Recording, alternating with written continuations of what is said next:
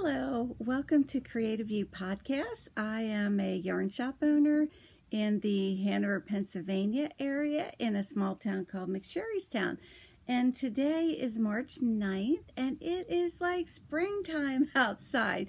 You can hear motorcycles going and we've had the time change and it's just spring fever.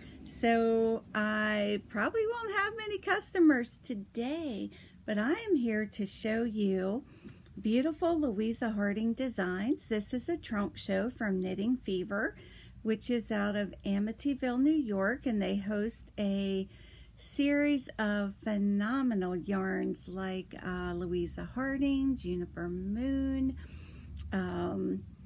They used to have Debbie Bliss, they have Ella Ray, and so on. But today is Celebrate Louisa Harding Day with two of her yarns, Pittura and Amitola, in the lightweight. So this is Pittura. This color has a lot of yellow in it, and it created the cowl that I'm wearing. These yarns were named after famous artists. So this one was named after Klimt. He did beautiful paintings with lots of golds, lovers embracing or kissing, and this colorway is gorgeous. Unfortunately, it is discontinued. I have a few skeins left. I'm sure any of the colors would look beautiful. So far in the trunk show, pattern has been the best seller. So their patterns are absolutely beautiful. Full page patterns, just beautiful. And if you support your local yarn shop on Local Yarn Shop Day and they have a contract with Knitting Fever, Knitting Fever gives out free patterns. This pattern is called Honesty. It is a one skein project, so about a $20 project. It's done in the round and just one page of instructions. So that is Honesty. I actually started a pattern with Pittura, but I paired it with Sulka, I think Legato, and it's coming out just gorgeous. I made a mistake here. It should have been just 2 rows of each color. Now when this is blocked, this is going to look amazing. So I decided to just create it into the pattern. If you study design, it's always more interesting to have 3 in a grouping than 2. So if you just remember the 3 little bears, and if you're doing artwork, a big, medium size, and little works out great too.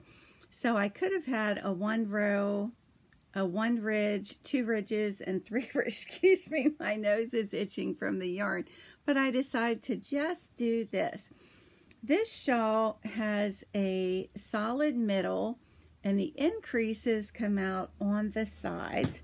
It is a pattern that you have to purchase.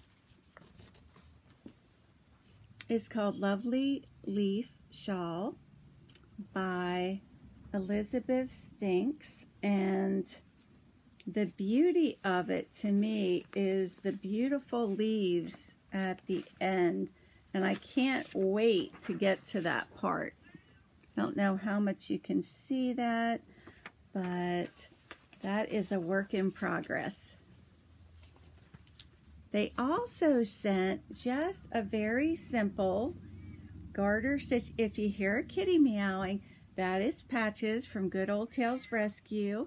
She is staying here until she gets adopted. And because we are closed Monday and I'm getting here late, although we have a group coming later, she lets me know when she's been here alone. So this is just a garter stitch cowl, and sometimes simplicity is just beautiful. And I could even picture this inside a winter coat or just as a wrap. And there's so many different ways that you can wrap shawls. The yarn knits up nice and soft with a lot of spring in it, a lot of beautiful drape, and they are starting to name the yarns now after famous paintings like Starry, Starry Night and so forth. So let's see what else we have with Pittura. So this time of year I get excited with spring. My daffodils are getting ready to bloom. I don't know if we'll have more winter or not. This is called Albertine. And although, yeah, the pattern shows up, I think it would also be lovely in a solid yarn as well. This comes in a flyer, and they show it being worn this way, which is very, very pretty. And this is done on a size US 5 needle. 1 page of instructions, beautiful colors to look at. And I actually have 2 of these. I have the one that they sent me. Louisa Harding also likes to do little flowers. And then we already had one at the shop. So I'll show you that when I find it. And then this lovely shawl was also sent. This is also a leaflet that you purchase. And this is a long scarf. You could have a lot of fun with this. Look at the beautiful lacy border. One thing I've noticed sometimes when I see shawls like this is that I think the person has a sweater on, the way they have it draped. And you see the picture almost, now this looks silly with both of these, but almost looks like a cardigan. But this would be fun, starting out small. Isn't that amazing when you start out at the very beginning and you feel, oh, I got 40 rows done, but really you probably have about 1% of the shawl done. Oh, okay, let's see what else. I have a lot of, oh, here's one. And if you're a ruffly type of girl, this is a Pittura color. And see the beautiful colors. And it actually looks very pretty on the model.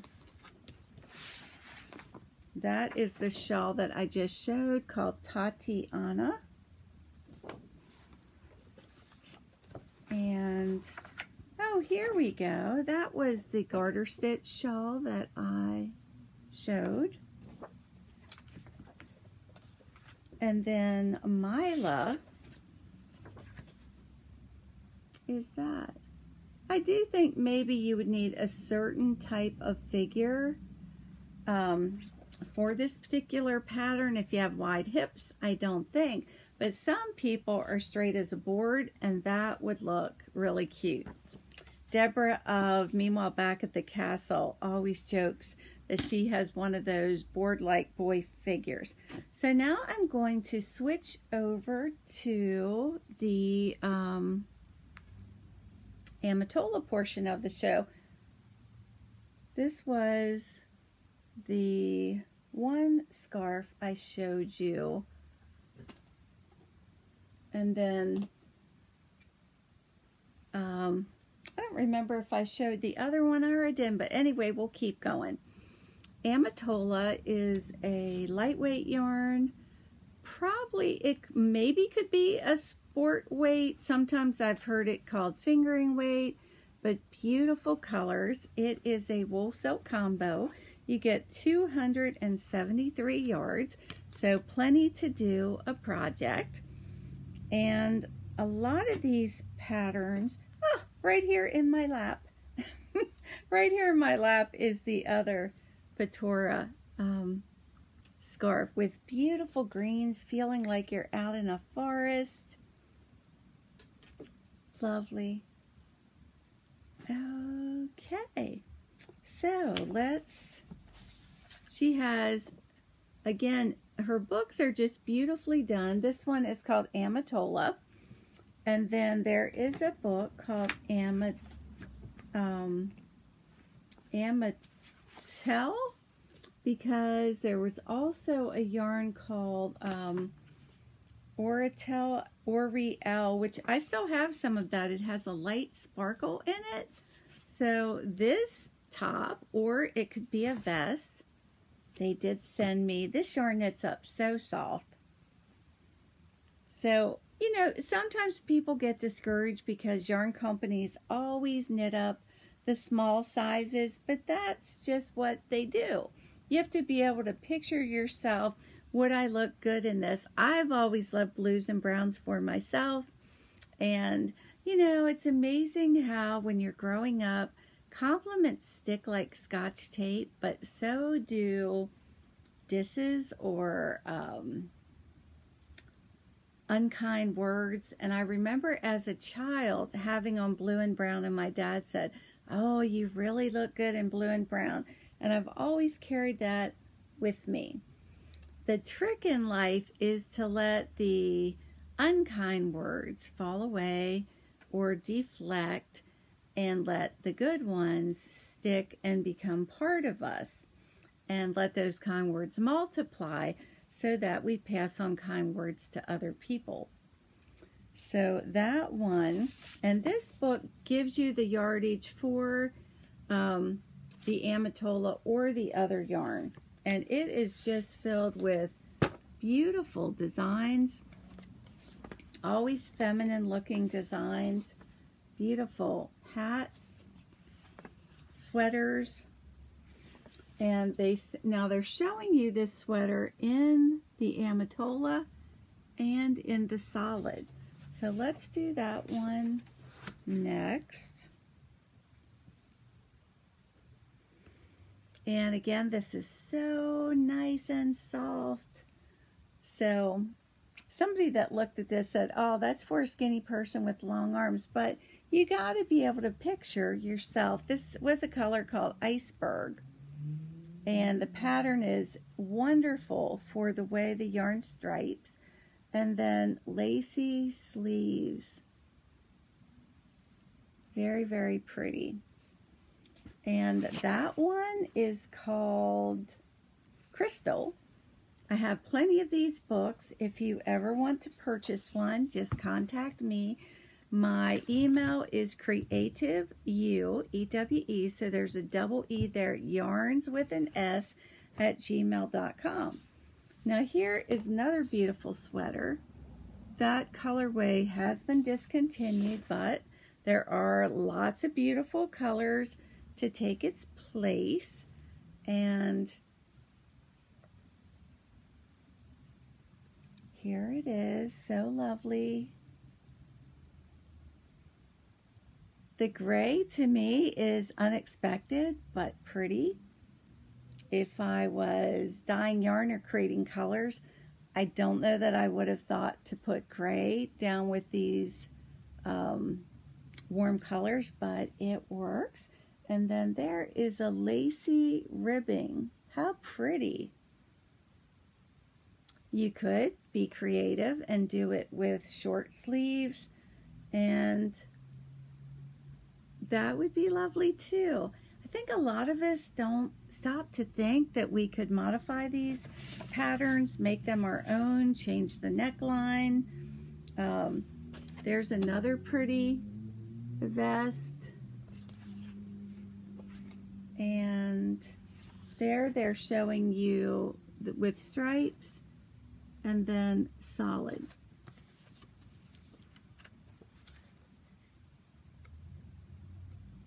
Let's see. There's the sweater done in a solid color. I think a shorter waist. That's another thing. You can shorten waist. And there's a lacy vest. And a pretty scarf. I mean, for a small price, the books certainly have a lot of patterns. So let's move on to this book. And there's a pretty cape in autumn colors. And then this lovely pattern I have, so I'll show that to you. It's called T-A-I-N-I, Taina, maybe? It looks like a reverse stockinette stitch because at first I had it turned the wrong way, and I guess you could seam it whichever way that you want, but I could tell by the seaming that it goes this way. And nice vertical stripes, a lacy band coming down, and then garter ribbing across the bottom, which I'm so used to seeing knit 1, purl 2 ribbing or knit 2, that this is a nice change. And it does come down at a slant, so very pretty, soft and lightweight. And then this is a scarf in the book. It has a completely different feel when I picked it up. It's much softer. This was done with double strands, and it has a nice cable pattern and a little bit of a ruffle and a nice edge. And it's shown in this book. It looks like it would be fun. That's a color, I think it might be called Cosmopolitan. I'm not sure. I have all my colors up here in a bin. And then that one, I think, is berries. I think the darker color is in the middle. And, oh, look at those colors. So that kind of has a half diamond motif in the hat and a chevron scarf. And this color, I know, is called Sleepy Hollow. Remember the legend of Sleepy Hollow? And there you have almost like a fade from a dark, medium into light. I love the pattern. And then here's the hat. Very pretty, wouldn't you say? And there's the flower. Okay. I really think I would like to knit this, and I'd like to see it in other colors. And if you work with pins and such, it's really fun. Now I'm ready to show you my favorite. And this also has a lovely scarf shawl that you can wear different ways. And then this is the scarf that I just showed you, but in pink colors. This is also lovely. So lots of patterns. I think springtime is exciting to be a knitter because while you're thinking of plowing up ground or digging up ground and planting flowers, you're also thinking about spring yarns and spring colors. And okay, where is the pattern I'm looking for? Let's see. I think the other book, perhaps. And let's see, page 106. Nope, I think the wrong book.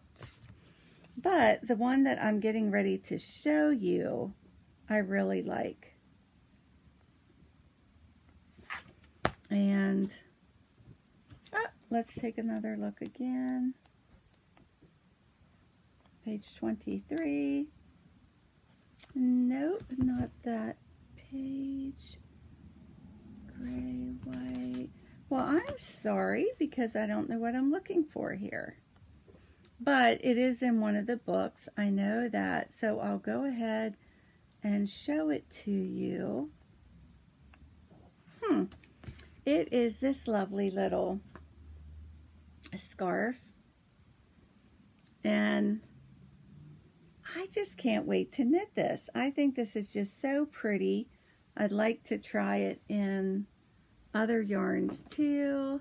like to try it in a solid. So it comes down in a nice little tip, and then there is the lacy bottom. And while I'm showing things, happy birthday to my son Justin. He's my third son, and of course I love him so much. Here we go. Isn't that just pretty? And there's the little lacy pattern on it. So, and my son Justin and his wife have given me 3 beautiful granddaughters. So, that's kind of overwhelming and beautiful. It's like it was raining beautiful soft yarn and soft projects. And so if you have any questions or comments, or you'd like to know how you can get any of these beautiful things, I'm here. This is another book that they sent me that I was not familiar with. I do have quite the library of Louisa Harding books here. So this was like eye candy when this arrived because I hadn't seen it before. But again, just more eye candy, beautiful photographs, beautiful projects. And oh, there is the scarf I was looking for. No wonder I couldn't find it. I wasn't looking in the right book. And at the price of patterns today, books are really a good deal, practically a steal. So I'm going to let you go because it's so nice out today that you want to be out there getting spring fever, kicking up a little ground, thinking about what you want to plant, or looking at things that are poking through the ground, or just spending a day taking a nice walk. So shine, baby, shine, and I'll catch you next time.